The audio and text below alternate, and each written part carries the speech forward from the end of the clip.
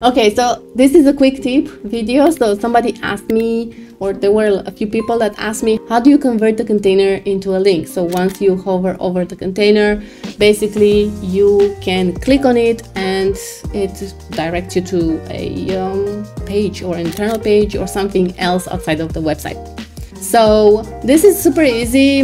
Maybe you know, maybe you don't know, but this is, I would consider, something basic that you should know, and it's super useful. So the way that you do that basically is selecting the container that you want to convert into a link and go to layout, go down to additional options. Basically this would be your view.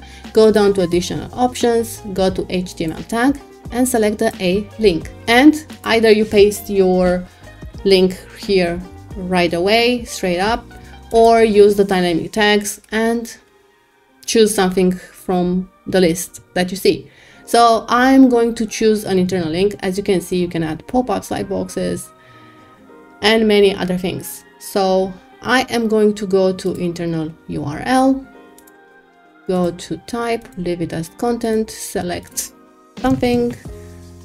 I'm gonna go with this one, and let's publish and let's see what happens. So as you can see, the moment that you hover on the container, you get the hand with the finger that actually indicates you that this is a link that you can click on. So let's click and boom. How nice, right? Okay, this is also nice, but this is very, very useful. So